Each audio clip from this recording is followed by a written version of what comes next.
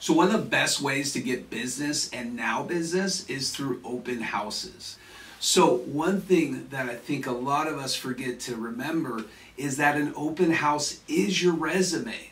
And when I say that, a buyer is visiting 5, 6, 7, 8, 9, 10 open houses over a weekend, and they're going to want to work with the person who shows up at the highest level, has incredible conversations, has a great setup at their open house, is knowledgeable about the neighborhood, the area, the schools.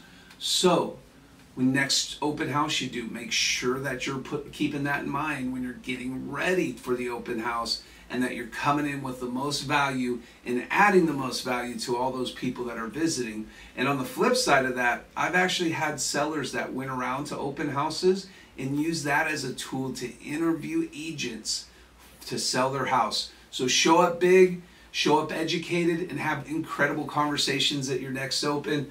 Hope you're having a great day. Shoot me a message. I have a great checklist, great scripts, and we'll talk soon.